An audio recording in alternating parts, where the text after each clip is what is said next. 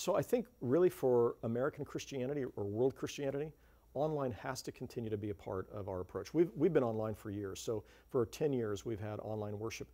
In the past, it was live simulcast. So people are just sort of looking in.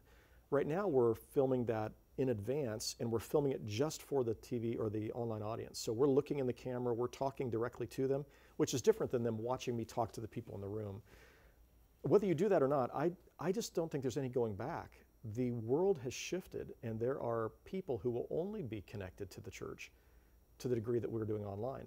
And I do think there's some things about online, you have to be aware of. The numbers it's hard to get a grasp on the numbers. If you're looking at Facebook numbers, those are never those are 3-second views, which don't count as anything. I mean, they count as something, but they're not saying that somebody's necessarily with you. But if you can find a way to, let people log in or let them know that they're there, let you know that they're there, other than very, maybe churches in certain communities, but for most churches, if you decide you're not going to do online anymore, you've decided you're not going to be a church for the future generations.